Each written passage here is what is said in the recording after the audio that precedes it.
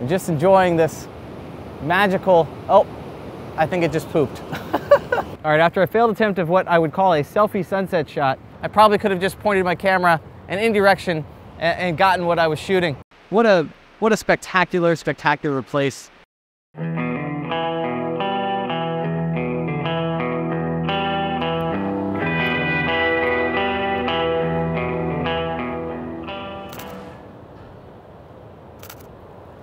Okay, welcome back everyone.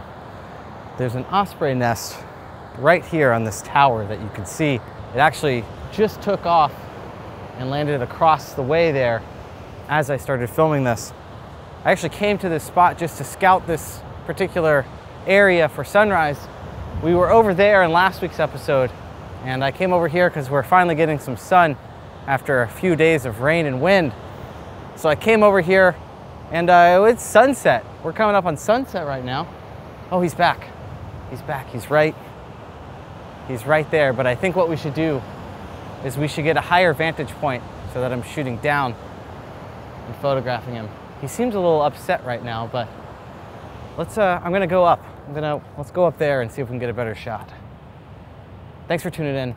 Thanks for joining me.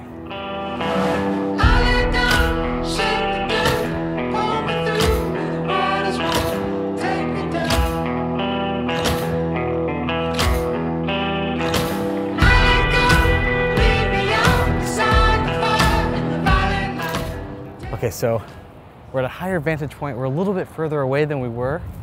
I don't know why I'm whispering. There's no way you can hear me. But instead of shooting up, where all we have is the sky as the background, very dull, very little separation between him and anything else or her. Now, as you can tell, our vantage point is looking down into the ocean. I'm shooting on the R7 again to get that 800mm with my 100-500. It actually might be too close.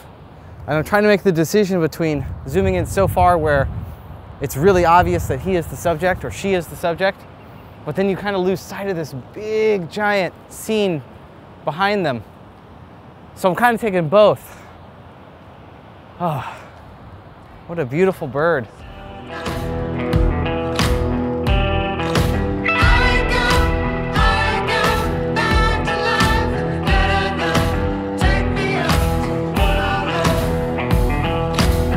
While I was sitting here taking photos, another osprey came and landed and I think brought a fish. I can't really see it on my camera. They came, I can't tell if that's the adolescents or the spouse. Again, I'm not a wildlife photographer, but they came for a second, I got a little bit of footage and they flew off again, and I'm hoping they come back while we're still getting this really nice light that you can see on this pillar here. It's so cool to just sit here and watch. And I'm trying to, photo-wise, I'm trying to get these waves in the background as they recede and also very zoomed in on the osprey because it is just such a cool shot. I mean, how often do you get to find a nest on a spiral over here and then shoot into the ocean super zoomed in? I don't know, it feels special. Again, not a wildlife photographer. Maybe it happens all the time, but I'm really enjoying this nice blue sky sun evening just because I'm seeing the sun, and this is a special treat for me because I don't ever really get to do this. And I mean, just the landscape is, need I say more? Okay, I'm gonna keep my eyes peeled. I'm gonna be watching, see if they land again or they come around. Last time they started to get really excited before they landed, and then that was kind of my sign. So I got to pay attention for that this time.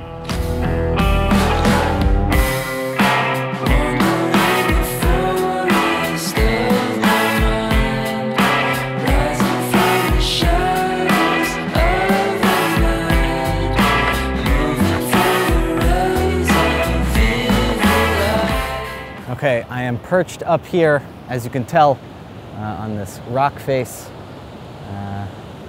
and we've got this perfect alignment where some of the waves are still crashing in the background with some light. Not much light is left on the perch where the osprey is, but the spouse, I'm thinking its spouse, just came back with another fish, and I got a few photos of that as it was landing, and damn is that fish big. Holy crap. Might have gotten a good one. Obviously I won't know until we get it back on the computer, but from the back of the camera screen, it was a pretty cool moment at least. Not entirely sure if it's sharp, you know, blah, blah, blah, photography things. But I'm just like, it's so cool to just sit here, perched. The osprey is right there, waiting for the other one to come back. I'm listening, 'cause every time this one starts to make sound, I start to look out for the other one that's gonna land and get ready for that. So it's making some noise right now. I'm looking around, I don't see anything currently. We're gonna go back to waiting and just enjoying this magical, oh, I think it just pooped. I think that's why it was. Okay, I'm gonna go back to watching it poop, Nat Geo style. So stay tuned, thanks for joining in. And man, life is so good here. Well, aside from all the 9 days straight of solid gusting wind and rain, but when I'm filming and it looks like this, it's pretty hard not to be happy. So.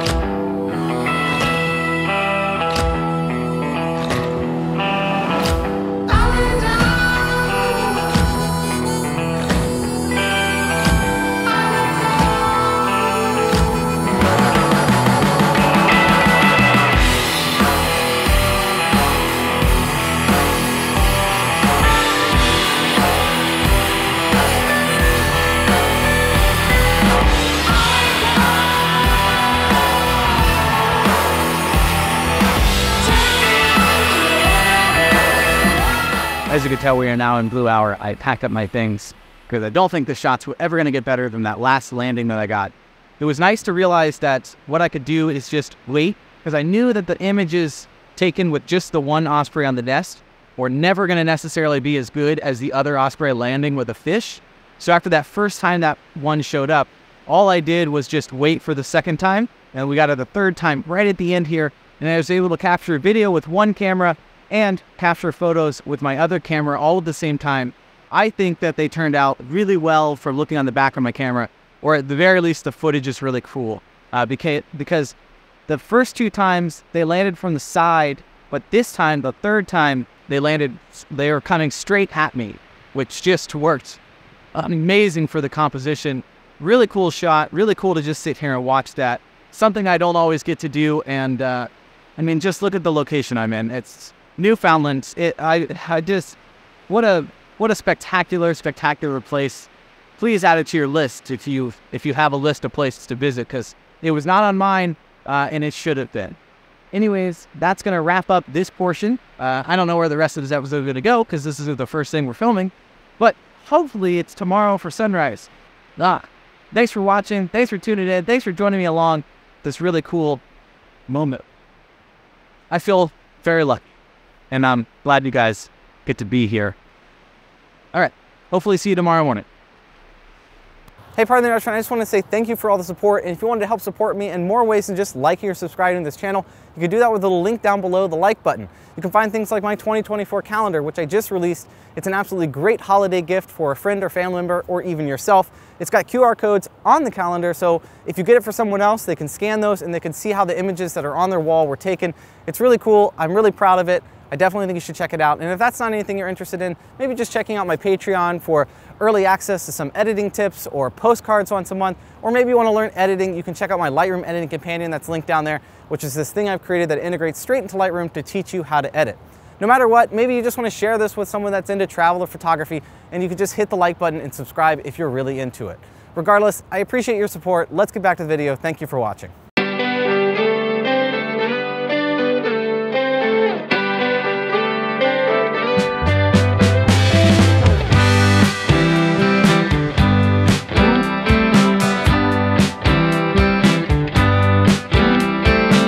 I wanna know which way bless your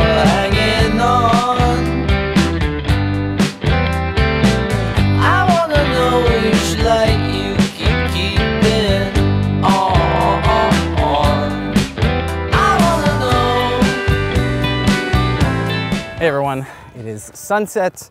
Woke up for sunrise this morning. There was an actual sunrise, but it got squelched pretty quick. Didn't really film anything or get anything, and then it just started raining and was overcast all day until now. The predictions for weather had been sunny, so I was really excited, but I really don't trust predictions on the coast. But as you can tell, they were correct. So we're gonna hike in this direction here and go find a sunset shot. I've already scouted this location. This is where I've been sleeping a couple nights. I've been here in last week's video, but we're going to a different spot. So we got a little bit of distance to go. We're gonna get there, set up, and see if we can find a nice composition and just hope that the sun does not get blocked by a layer of clouds on the horizon, which, you know, if you've watched my content for anything on the coast, you know that that happens a lot, so.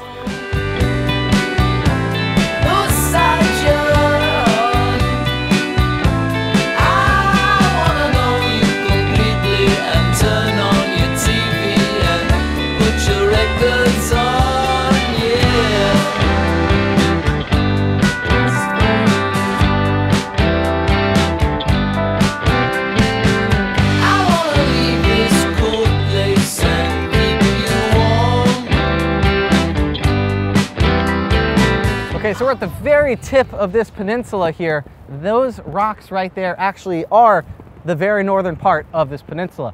It looks like we're actually gonna get a sunset, but of course I always say that, and then right at the end point, it gets blocked by some marine layer or something. But there's a few shots I wanna take. I wanna take this shot that you can see behind me with this coming out during blue hour. I think it's gonna look really gorgeous. You can see that there's light hitting it right now, and I might take a shot or two of that if I can find the right composition, but I think it's gonna work better when the light is softer and there's a bunch of just hazy kind of clouds on the horizon, and those type of clouds can really catch some of those pinks and blues. So cross your fingers for that. I also wanna take a shot as the sun is setting, directly facing into the sun. There's this perfect bowl of coastline with some giant rocks coming out, and the sun goes directly in the middle of the frame, but it only works right as the sun is cresting the horizon. We get that nice F16 sun star. But again, if it gets blocked by anything on the horizon, it's not gonna work. But thankfully, if it gets blocked, this shot should still work. Lastly, gonna get the drone in the air right now, take a few shots. I mean, even though it looks like there's a lot of light, we've only got maybe 35-ish minutes until the sun sets, even though it's pretty bright right now. So gonna get the drone in the air. Wish me luck, it's pretty windy, and let's hope we don't lose it. I wanna be your shelter from the storm. Yeah, I wanna know whose side you're on. I wanna know, baby, whose side you're on. 'Cause I wanna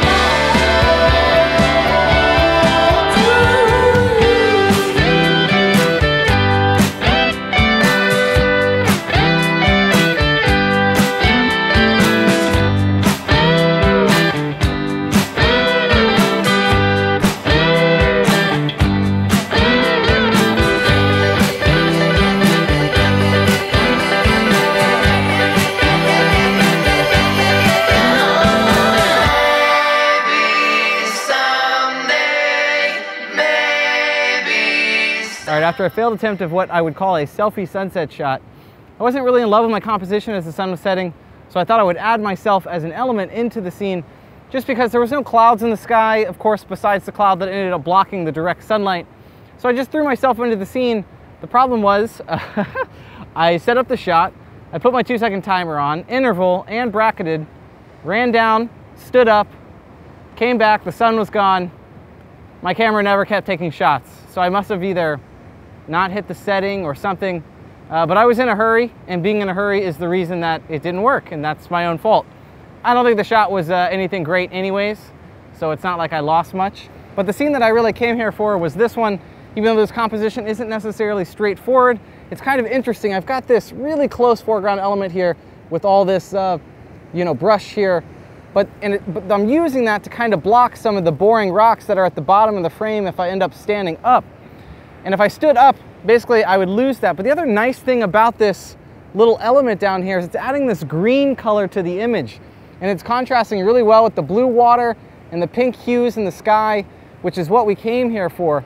It's not an image that I've ever really taken before. It's got so many different things. It's got this giant rock face, a little bit of this green color on the bottom, some rocks over here. This is the part that I'm not totally in love with. And I just really love this cove with the rocks going out into the water. Here's the image.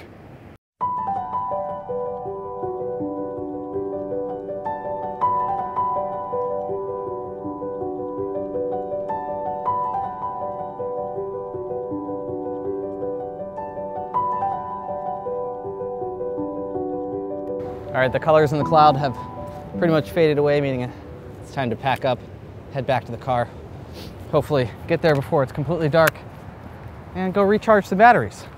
So tomorrow we're gonna try to shoot sunrise at the same spot we started this episode in, where I photographed the ospreys. And I think based off the weather prediction, it's looking pretty good to actually get some sun. So I'm pretty stoked for that. And mostly because really haven't gotten very many sunrises.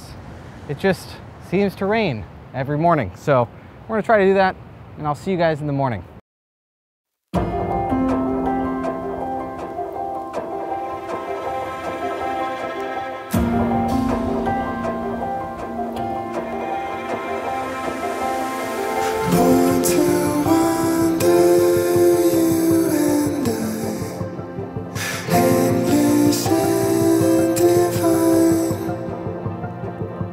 All right, good morning, everyone. It looks like there's a giant layer of clouds on the horizon back here. I'm not entirely sure you'll be able to see, but there is a little break in the clouds, and I'm hoping we've got about 20 minutes until the sun actually comes up. And I'm hoping that little break in the clouds is enough to provide us with an absolutely epic sunrise, because there are clouds all around. And usually, if that little slit opens up and the sun comes out, it just provides some of the best conditions here on the coast. So, I'm gonna walk over, get to our sunrise spot, see what we're working with, and just hope for the best. Thanks for joining me along. I just woke up about 10 minutes ago. Kind of the benefit of sleeping where I'm gonna shoot. But man, no matter what happens, not even if I don't even take a photo or whatever, just glad to wake up and be able to wake up to this.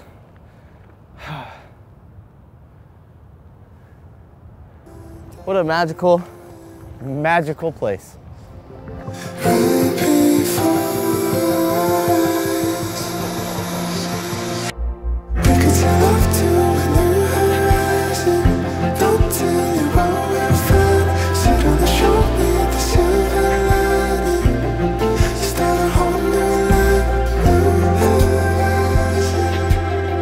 All right, so the shot that I've set up is this very high key shot. This is the area we were in last week's episode when I think we were hunting for rainbows. But this time around, I'm shooting this wide shot, and I've got these giant rocks here on the bottom that really show off the geology of Newfoundland. And then we have these crashing waves, these nice blue turquoise waves.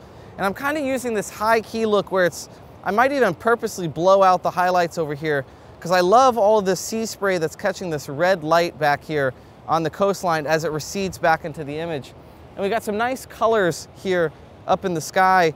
And I might bracket the shot so that I can recover some of that if I want to. But I really love the way this high key looks for this particular image, where things are a bit brighter than they possibly should be.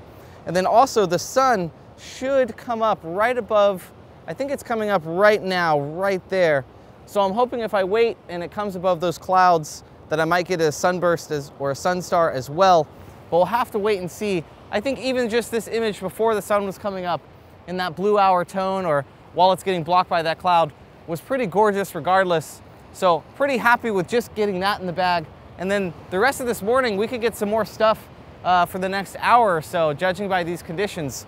So I'm gonna wait around and obviously keep taking some shots.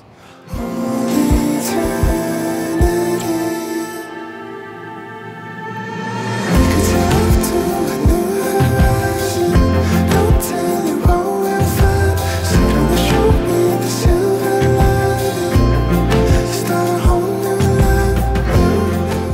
we got even better conditions than I could have hoped for. Everything came together. I take this big wide image, and as the sun peaked above those peaks, it created this nice perfect sun star. We had light rays coming off on the distance from that ocean sea spray coming up from the waves, and it was red, and there was this red highlights on the waves here with the blue turquoise of the water. It's just, it doesn't get any better than that.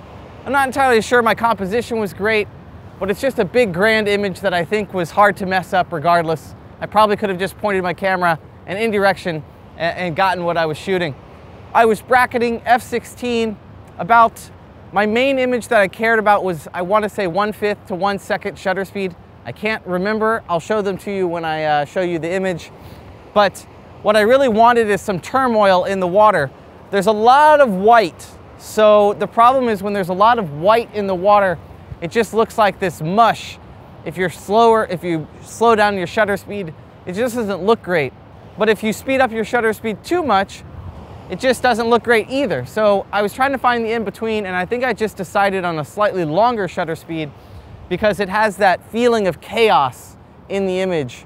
Whereas if I shorten the shutter speed, everything is just crisp. But those are the technical aspects of the image. Again, I don't think you could mess it up no matter what you were taking with. Could have shot it with my phone and it would probably look pretty dang good because Mother Nature looks pretty dang good. So here's the image. This is probably going to wrap up the episode unless something else happens, but the sun has now gone behind this layer of clouds that you can see on the top of the screen, and I don't think we're going to get more light for the rest of this morning. So thank you for watching. Thank you for tuning in. As always, you can like the video if you liked it. Consider subscribing if you loved it. There's got to be some rainbows out there somewhere. We just got to go find them. Here's the image that we just took. It's probably pretty epic. I don't know yet, but I'm pretty sure it is. Thanks for watching. Later.